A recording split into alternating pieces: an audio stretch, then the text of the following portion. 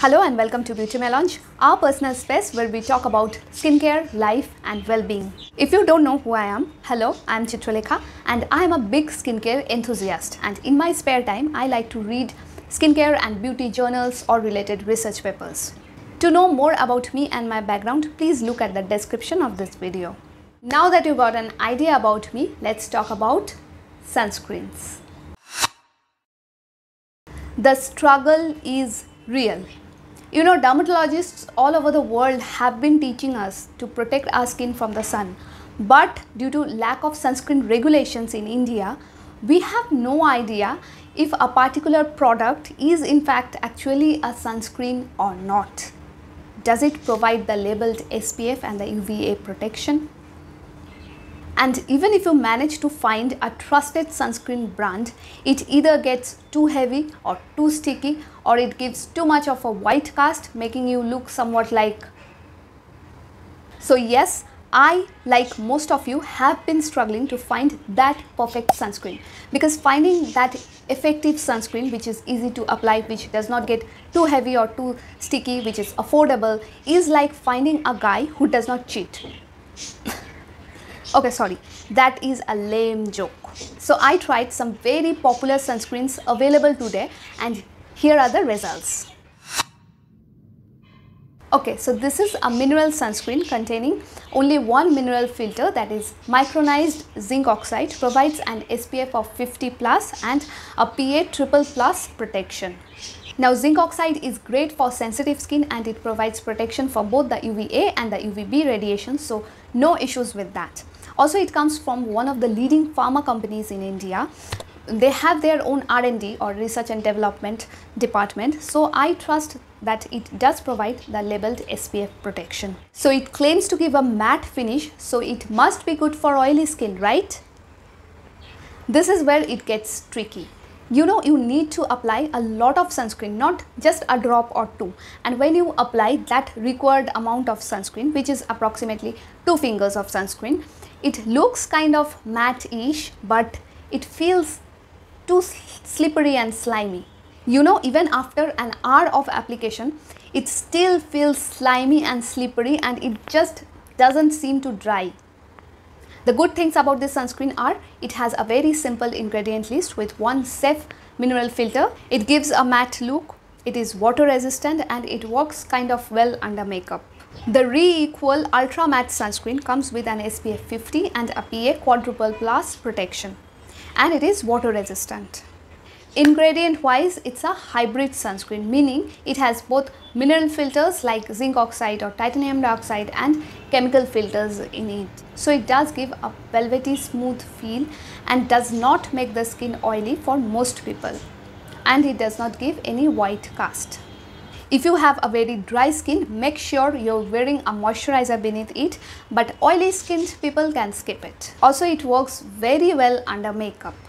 Now, about downsides of this sunscreen, I'll say just two things. It has fragrance in it. Okay, I understand there's an argument that fragrance is harmless if you are not allergic to it, but there's also some evidence that fragrance chemicals are phototoxic, meaning they show toxic effects when exposed to the sun. So it's my suggestion that please avoid fragrance. It's better to avoid fragrance, at least in your sunscreens. But if you trust the brand, then please go ahead. Number 2, not a downside actually, but rather I'm just curious. So Reequil shared the in vitro test results of all of their sunscreens on their official Instagram page, which is a good thing to do, of course, but I couldn't find those results, any mention of them on their official website. I couldn't find. I'm curious why.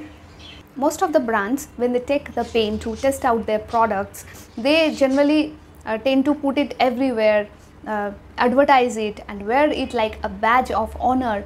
So I was just curious. They should put the sunscreen results on their official website so that more people are aware of it.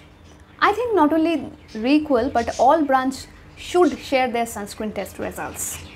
Coming to the next sunscreen, the UV doux silicone gel sunscreen. So it feels kind of like the Suncros soft sunscreen, but it gets absorbed quickly into the skin like a dream.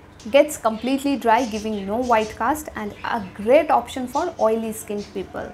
As for ingredients, it's a hybrid sunscreen containing both physical filters, zinc oxide and titanium dioxide, along with a few new generation chemical filters, good filters like Tinosorb S, DHHP, etc. Downsides, only one, it has fragrance in it. I talked about why fragrance in sunscreens is not a good idea a few minutes ago. I really hope they come up with a fragrance-free version of this sunscreen, because then it can be, my holy grail sunscreen.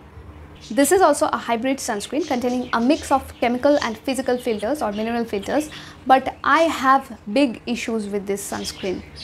I doubt how much UVA protection this sunscreen gives, even though it claims to have a PA++ protection. We know UVA rays are responsible for accelerated skin aging, dark spots, etc. So it's very important that your sunscreen protects you both from the UVB rays and the UVA rays.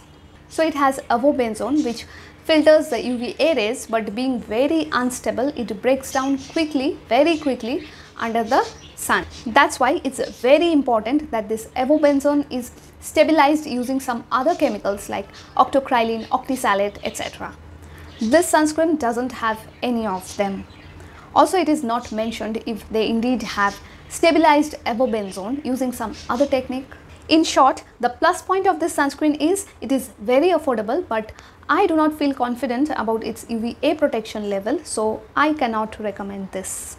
I think if you must, you can use the SPF 80+ version of this sunscreen because it seems to have a better UVA protection.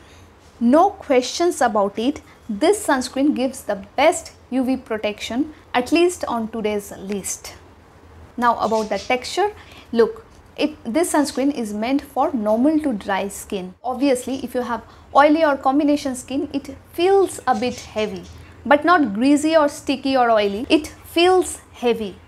And if you have oily skin and you live in a hot and humid area like Kolkata or Mumbai, stay away from this. It gives a bit of a white cast that reduces after some time. Now, although it claims to give an invisible texture, but on regular Indian skin tone, it gives a whitish glow. Little bit, not too much. And it did not sting my eyes or my skin, but some people with sensitive skin feel that it stings around the eyes. Mostly people who have started using a retinol or a chemical exfoliant recently, their skin barrier is already in a vulnerable position. So for those people, this sunscreen might sting a bit. The Bioderma sunscreen I will recommend if you have oily skin is the aqua fluid one. It is very lightweight and absorbs very easily into the skin. But this one is pricey, yes. So if you can afford it, please go ahead because this is one of the most trusted sunscreens all over the world. So that's it, my girls and guys. I know there are many other sunscreens you suggested me to review and I will definitely review them as early as possible. Thank you for watching this video and please subscribe to my channel if you like my content, and please do not forget to hit the bell notification so that I can reach you on time.